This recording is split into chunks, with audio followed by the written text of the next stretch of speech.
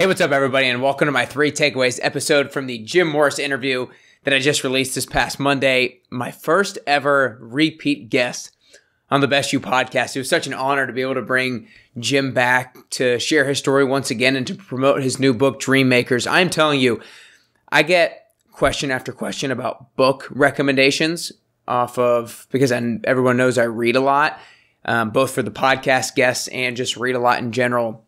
And a lot of the things that I read are things that I'm learning something from, like a specific topic that I'm learning about. But Jim's book is so much about his stories and the things that he's gone through and the negative situations and negative experiences that he's gone through and the lessons that he's learned and how he's come out higher and victorious on the other side. And back in, I think Christmas 2016 is when he said is when he went to rehab for a little bit. And this was just an unbelievably tough thing for him to write about and be honest about and be open about. But to me, I just kept acknowledging him during the interview for being able to be so open and honest about these setbacks and negative situations in his life. Because to me, that's the things that inspires so many people. To be able to look up to somebody like Jim, who has done so many amazing things, and then to realize that he has these terrible, tough situations as well. But he fights through them and he continues to get back up and continues to fight and continues to fight. And he has a bunch of these stories in his book, Dream Makers. So you guys make sure you go get Dream Makers. You can go to dreammakersbook.com. You can go on Amazon. There's a link in in the podcast show notes where you can go get it as well. Make sure you get it. I'm telling you, one of the best books and one of the most amazing stories that you'll ever read. With that being said, if you're not being motivated on Monday morning to start off your week with a bang and crush your week, make sure you get my newsletter every single Monday morning. I send a Monday motivational trio, the 111 newsletter, which has one motivational quote, one inspiring video, and one badass workout for you to be able to crush Monday. Because if you crush Monday, you're going to set yourself up for success. You're going to build momentum to be able to carry through the rest of the week. Just go to nickcarrier.com/111-newsletter. Again, nickcarrier.com/111-newsletter. For now, let's get into my 3 takeaways, and I have a bonus today.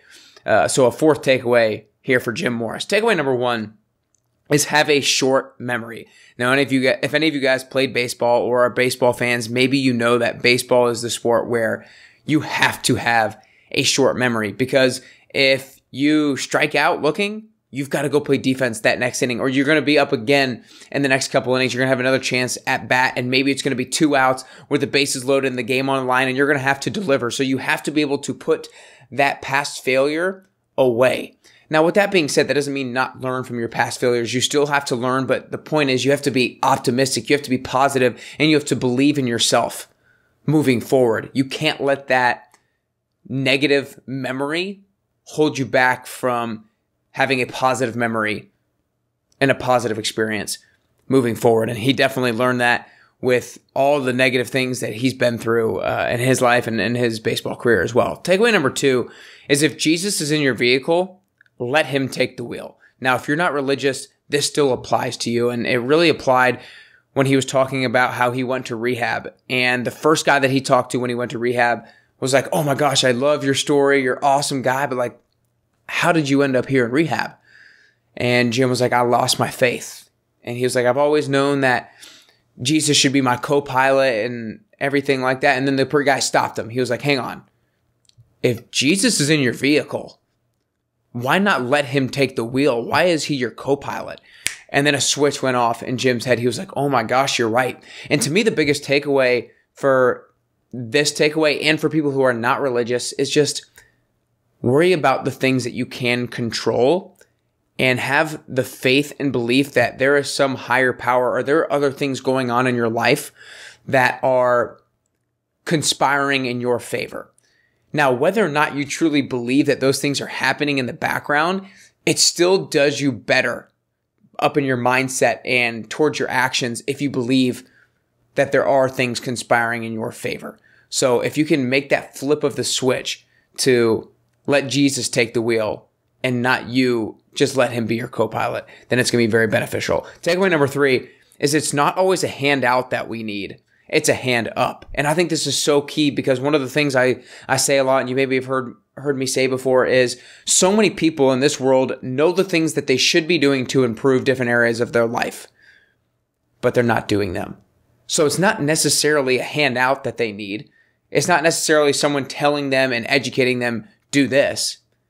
It's a hand up. It's they need somebody to be by their side, to maybe hold them accountable or to push them along when they're not that motivated.